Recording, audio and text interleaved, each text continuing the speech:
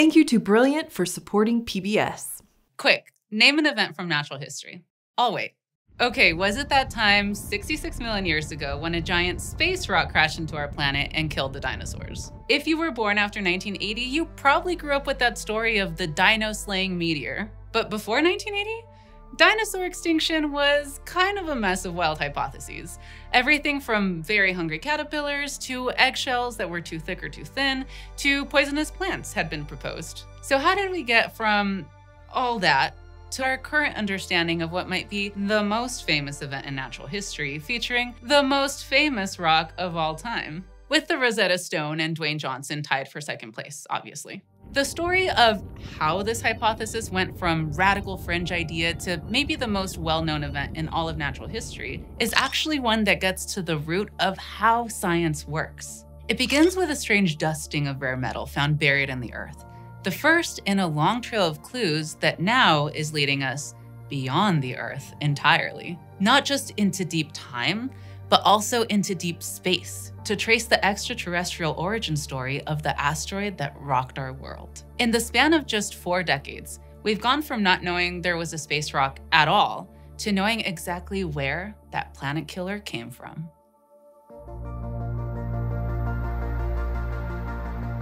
Throughout the 19th and 20th centuries, scientists of all kinds took up the challenge of explaining why the non-avian dinosaurs disappeared at the end of the Cretaceous period. After all, the end of the age of reptiles, which allowed the age of mammals to begin, was a pivotal evolutionary turning point that directly led to the modern world we know today. So not knowing what caused it was one of the greatest mysteries of the time, and of all time. Dinosaurs had reigned for almost 200 million years, and then in the blink of a geologic eye, they were gone. Their fossil record just stops. Clearly, something sudden and dramatic had happened. But what? Some of the hypotheses were fairly reasonable, like massive volcanic eruptions or rapid shifts in the planet's climate, atmosphere, and sea levels, things that we know can and have caused mass extinctions before.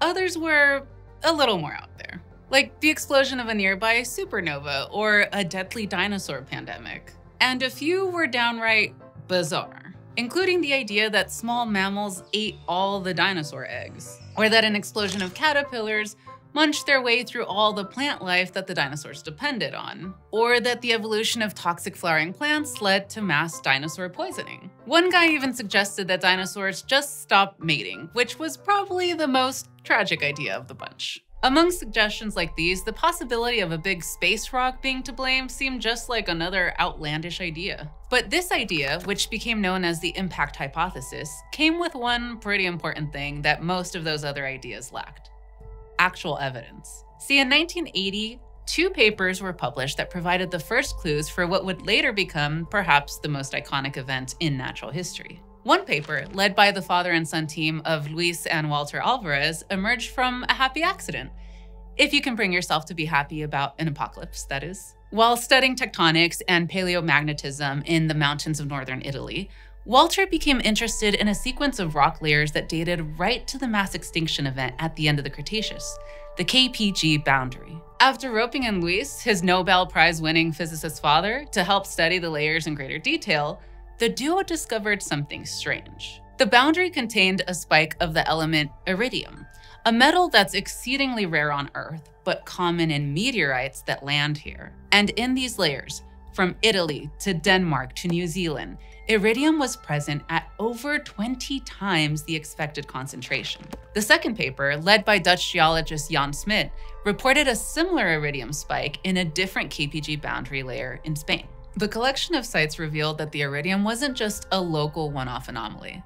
This spike was global. Both teams argued that the most likely culprit was an extraterrestrial body impacting Earth, coating the planet in a fine dusting of the metal. And while the explosion of a supernova could also have deposited iridium at that scale, it would have left other elements too, like plutonium, which was missing from those layers. As the 1980s progressed, more telltale signs of an impact were found buried alongside the iridium in KPG layers around the world. Like shocked quartz, reported in 1984 from a boundary layer in eastern Montana, that seemed to have been exposed to sudden extreme levels of pressure and temperature. The debate had only just begun though, and to many scientists, the asteroid impact hypothesis still seemed too fringe to be true.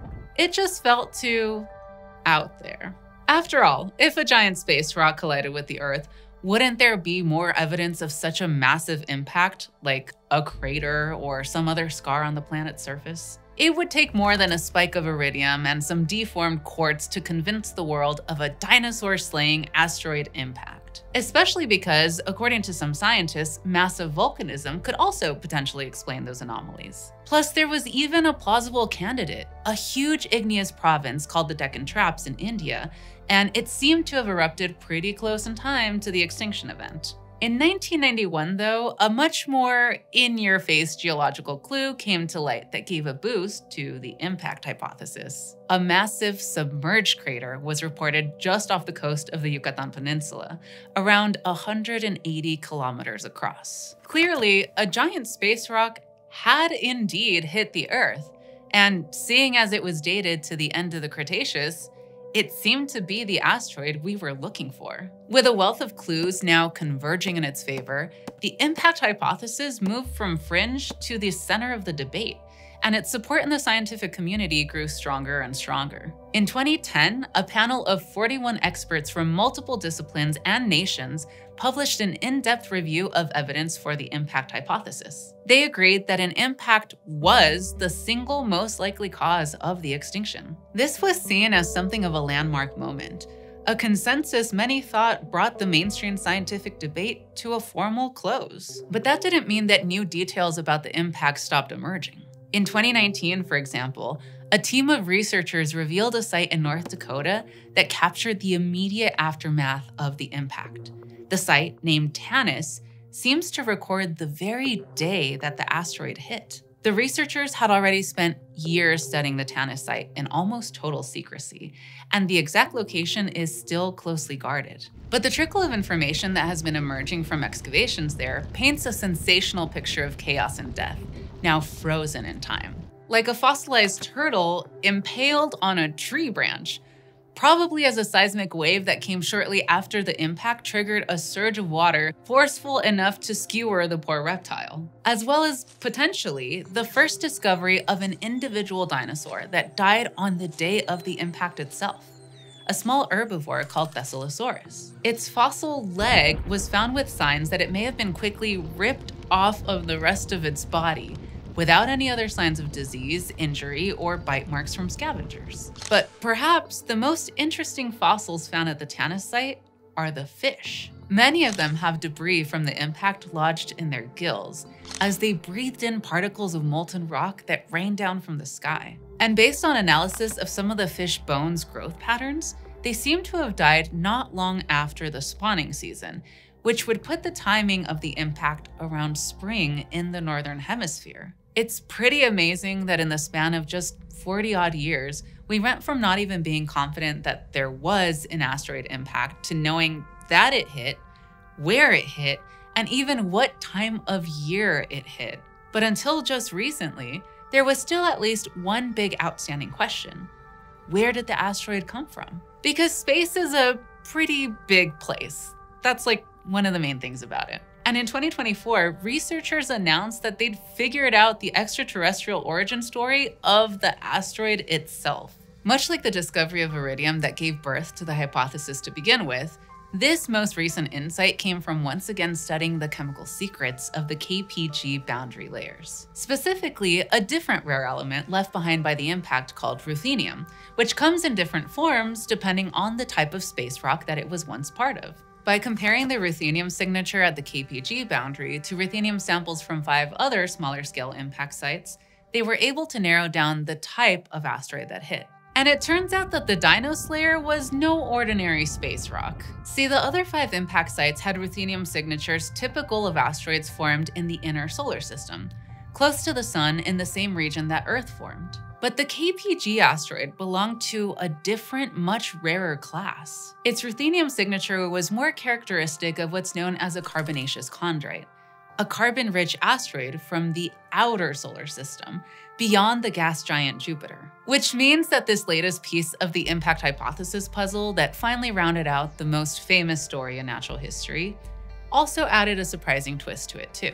Carbonaceous chondrites represent less than 5% of the rocks that fall to Earth, and they date back to the dawn of our solar system itself. 66 million years after it hit, and 4 decades after we first picked up its trail, we now know what it actually was. A rare, distant, and ancient visitor from the far reaches of our stellar neighborhood that found itself on a collision course with Earth. A chance meeting that would change the trajectory of life and the way that we think about the history of our world forever.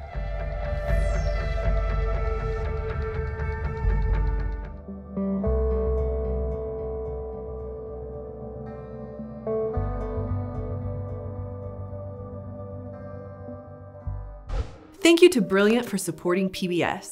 Brilliant is where you learn by doing, with thousands of interactive lessons in data analysis, math, programming, and AI. Brilliant helps build your critical thinking skills through problem solving, not memorizing. If you're interested in diving into science topics, Brilliant's science courses can help you develop your scientific intuition through visual, interactive problem solving. You can learn to think like an engineer with lessons on electric and digital circuits, gear systems, physical structures, and more. Brilliant lessons start with mastering the foundations and help you level up to increasingly challenging problems. To try everything Brilliant has to offer for free, visit brilliant.org/eons or click on the link in the description. If you go now, you'll also get 20% off an annual premium subscription, which gives you unlimited daily access to everything on Brilliant. Also thanks to this month's impactful eontologists. Addie, Annie and Eric Higgins, Carl Wolfel, Jackie Scott Ralston, Jake Hart, John Davidson Ing, Juan M., Melanie Lamb Carnevale, Nico Robin, Raphael Haas, Tony Dye, and Steve. By becoming an Eonite at patreon.com/eons, you can get fun perks like access to behind-the-scenes content, including clips from Eons shoots. Subscribe at youtube.com/eons for more tours through time.